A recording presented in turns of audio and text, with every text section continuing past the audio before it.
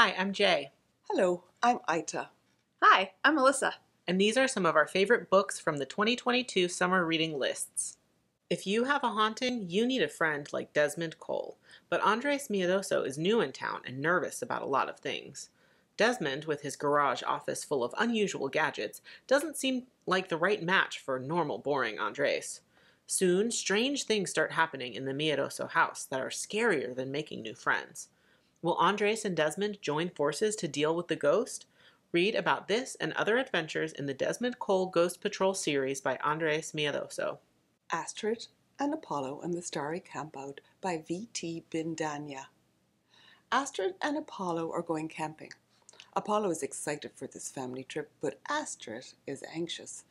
She is afraid of the dark and worries about bears and mosquitoes, though Apollo assures her that they will be together. She discovers that actually camping is not as scary as she had imagined until there is a noise outside the tent in the night. Can she let her father go out there alone? Can she be brave? Astrid and Apollo are Hmong American. At the end of the book is information about Hmong and their food and culture. And this is the first in a series of books about Astrid and Apollo. Mia's life goes from ordinary to totally super when she receives an invitation to attend the PITS, the program for in-training superheroes. All her life, Mia thought she was just a klutz, but it turns out she's a superhero, and so are her parents. Her mom can fly, and her dad can talk to animals. Now she has to maintain her secret identity while balancing her everyday life and learning how to be a superhero. If only chaos and catastrophes didn't seem to follow her. But then she wouldn't be Mia Mayhem. Read about her adventures in the Mia Mayhem series by Kara West. Peter and Ernesto are best friends. They are sloths, and they couldn't be more different.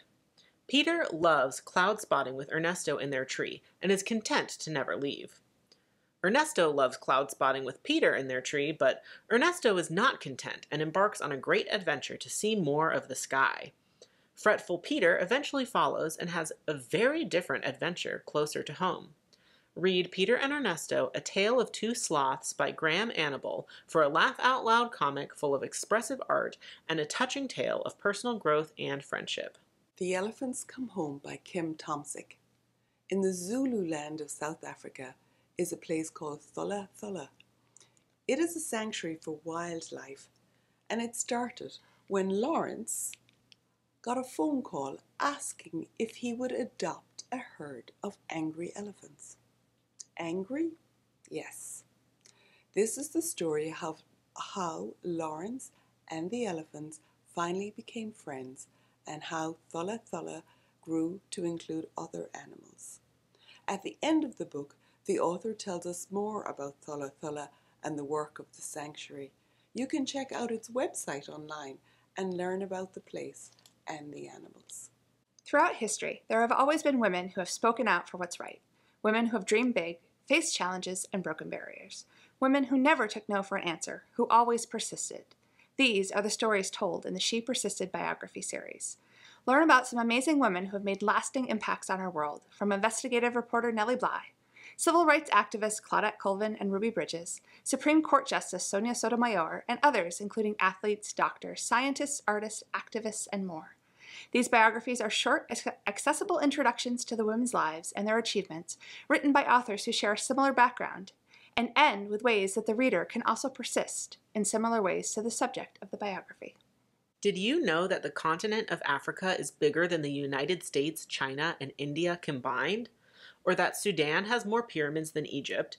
More than 120 languages are spoken in Chad, and there is a magnetic field under Central African Republic strong enough to confuse a compass? Africa, Amazing Africa by Atanuke introduces us to the diversity of the continent through short profiles of 55 countries and vibrant illustrations that make this book a real treat to peruse. From desert to rainforest, megacity to village, Africa has it all. The Oldest Student by Rita Hubbard. Can you write your name and read it? Do you have a favorite book? Can you imagine getting a gift of a book and then owning it for 100 years before you learned to read it? That is the story of Mary Walker. the oldest student. From the time she was born until she was 15, Mary was a slave and worked in the fields. She couldn't rest when she wanted to, and slaves were not allowed to learn to read. When she grew up and got married and had her children, she had to work hard farming, and there wasn't time to learn. When she was too old to farm, Mary moved to the city of Chattanooga and continued to work. At 90 years old, she would listen as her son read to her, but by the time she was 114, she was alone. Is 114 years old too late to learn to read? Olga Mora is the illustrator of this book. She used acrylic paint, markers and pencils to create the pictures, but she also used patterned paper and book clippings.